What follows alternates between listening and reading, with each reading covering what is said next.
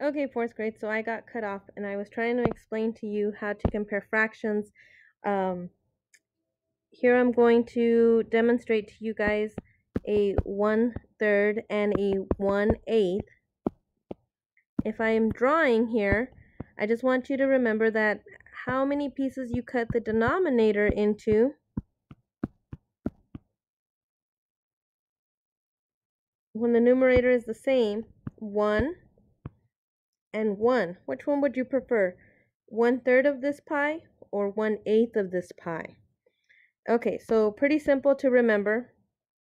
Now I'm going to grab some problems off one of my Google Slides, and I'm going to show you how you compare without drawing. Okay, so without drawing, I have 4 12s and 7 24s.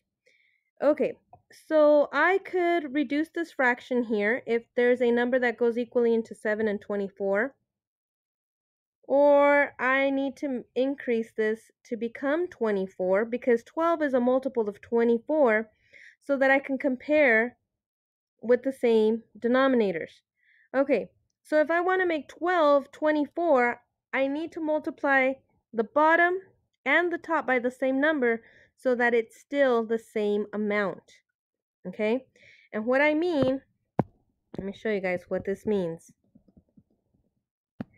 If I had 1/3 and I'm comparing 1/3 to, let's say, 1/6. Okay, so I can't reduce 1/6, but I can make 1/3, the third, into 6. If I multiply times 2, and I have to multiply the top and the bottom so that they keep the same amount. And I'm going to explain what that means. So 2 times 3 would become 6, and 2 times 1 becomes 2. Now I can compare the two fractions with the same denominators, and I can see which one is bigger. And what this means, if I have 1/3 and 1/6,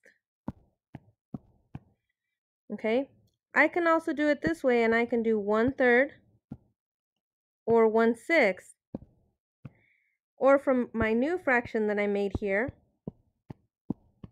I could also fill in 2 of these, and I can still see that this was the larger.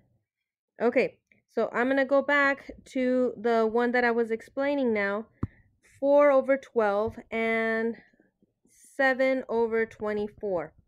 Okay, and you may need to go back and watch this video again. So if I'm doing 4/12 comparing 7/24.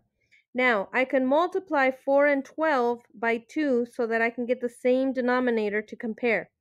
So if I multiply both of these by 2, then I get 24, and 2 times 4 is 8.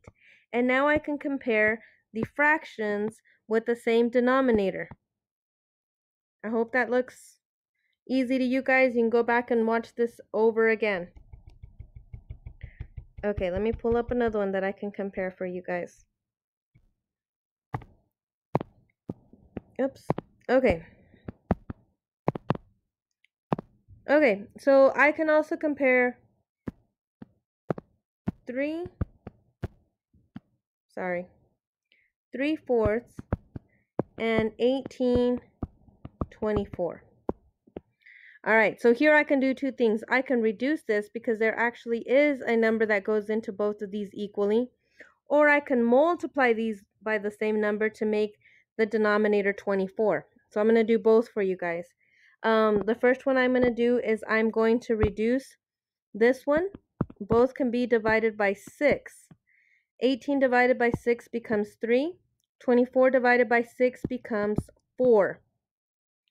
And then I can compare this one and this one, and I actually have equals here.